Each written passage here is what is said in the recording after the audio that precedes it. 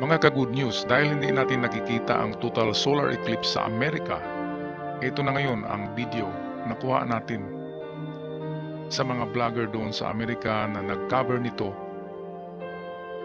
at ating panoorin ang napakagandang pangyayaring phenomena. A little under 3 minutes, the forces of darkness ruled in daylight. Night falling across America.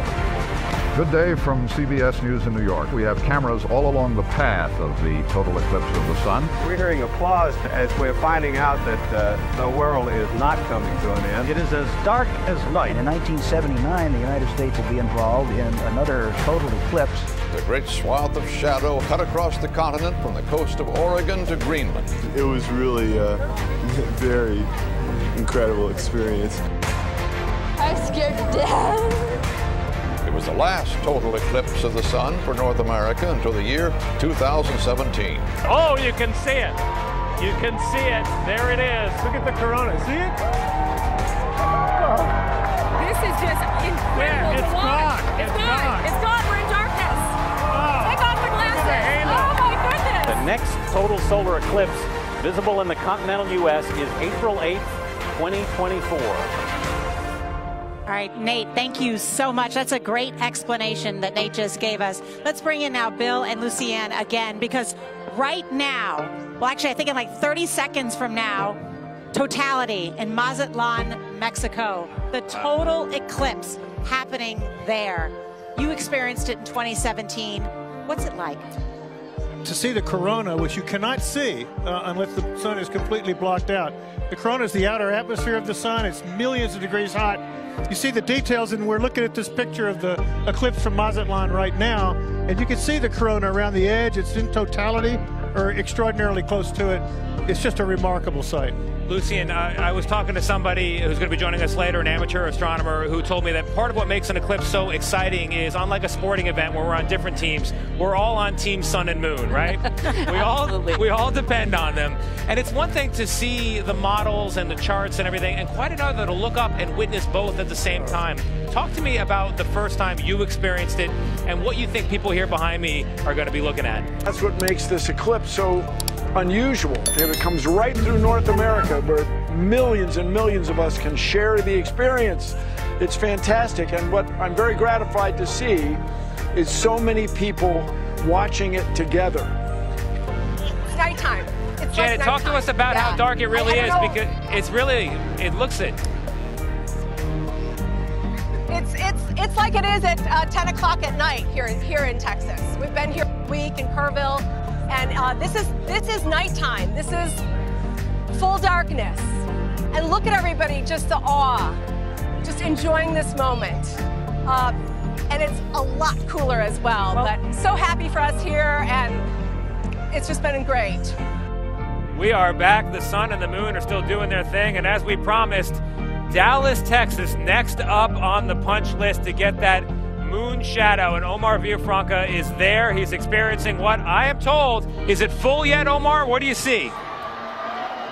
We are 30 seconds away from totality, Tony. I'm looking at it right now, and let me tell you, time to take the glasses off. It is almost like it's night out here. These kids are getting the best science lesson they could ever get. I mean, when is the last time you saw kids this excited for science? This is what it's all about. So much to see here. Now we're starting to see a lot of darkness. It's almost like you're playing a night game here at the Cotton Bowl without the lights. Just take a look. I mean, we are 1:40 Central Time here. Amazing. Just listen to the kids. This is what it's about.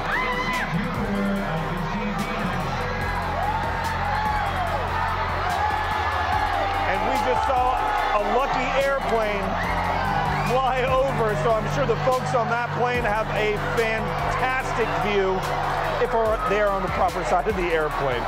I mean, Tony, everything that we built up that it would look like, it looks like. It is fantastic. Omar, is this your first one? Well, no, I saw one last year in San Antonio, but it was not like this. I mean, we're getting a shot right now that I hope you can see. I mean, that is, put that in a science book, but these kids got to see it firsthand. The clouds parted. Let me tell you, credit to all the meteorologists who warned us. It is incredible. It really is amazing. Well, maybe not incredible. It is amazing. It is wonderful, as in full of wonder. Awesome, as in truly full of. It brings awe to each of us, and that, I mean, in the non-cliched sense of the word, and that is rare. I feel like, Bill, you're starting to get a little emotional. It almost has a sepia tone. Is that the right way to describe it? Yes. Almost like it's like there's a haziness that's descending upon us. It was so hot before. So hot, and now there is a hard metallic quality.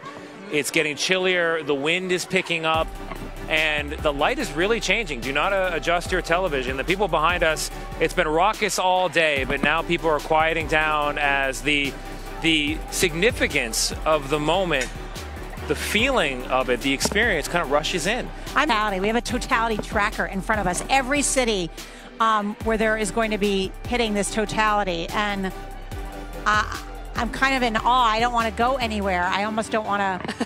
I'm not going anywhere. Don't go anywhere. I'm not going anywhere. I mean, the little ginger cookie of the sun, when we look up, when we began, there was just that little nibble of it. And now it's a crescent moon, really. It's shaped like a great sickle. That's all that's left.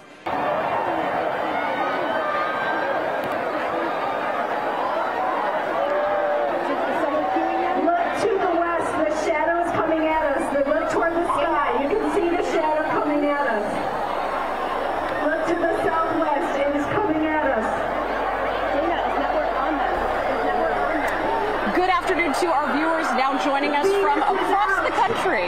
Totality. It's happening right now in Carbondale, Illinois, the intersection of the 2017 and 2024 eclipse. And you're looking live as we see the last bit of sunlight wrapping around the moon. Totality just seconds away. And as you look closely, Marie, we're going to see the sparkles, the Bailey beads, and the crowd is going wild. Oh, and we are falling into darkness right now. What an incredible sensation. And you are hearing and seeing the crowd. 15,000 gathered here at Southern Illinois University. Oh, Albert. There it is, Bailey beads, and we're about to see the diamond ring effect and about to have cameras out.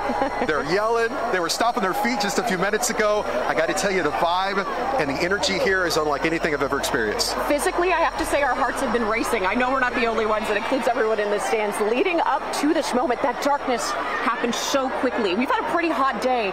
The winds came in. We had that cooling sensation.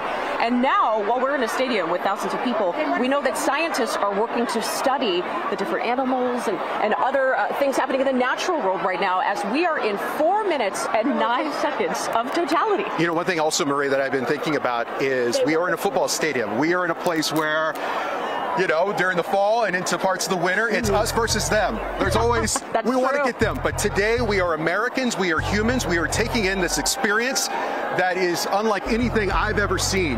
What you're looking at is the total solar eclipse, the outer layer of the sun, the corona. And as we've been talking to experts all day, it is a very active sun. So you see the flares, you see the kind of little streamers coming off the sun. It almost looks like it's not real. I know it does. It's an out-of-body experience for sure.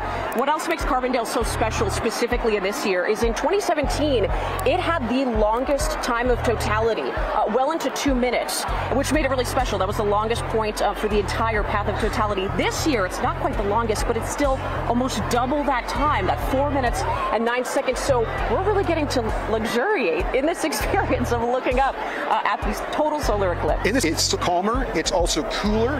About an hour ago, when it was full sunshine, we were in the low 80s. We're now in the low 70s. So yeah, it feels cool, and everyone is enjoying it. You just see folks with their phones out. They want to capture this moment, something that they want to have in their pocket, want to have on their computer for years and decades to come. Oh my gosh, and I'm glad I'm sharing it with you. This is an incredible experience. Likewise. The folks here at Southern Illinois University in Carbondale, it's a small community, around 25,000, so welcoming and so excited for the restaurants and the diners that we went to, just on fire, excited about what we're seeing right now. It's true. And talk about that excitement. I'm starting to see that light at the horizon get a little bit brighter as we near the end of our totality here in Carbondale. So our eclipse coverage will continue, but some of our CBS stations will be leaving us as totality moves north. And welcome back to this front row seat to majesty. There are more than 50,000 people here. And look, you could hear a pin drop. Oh my gosh, you really could. It's amazing. We're with the Messerschmitt family. And how many eclipses have you seen? This is my fourth.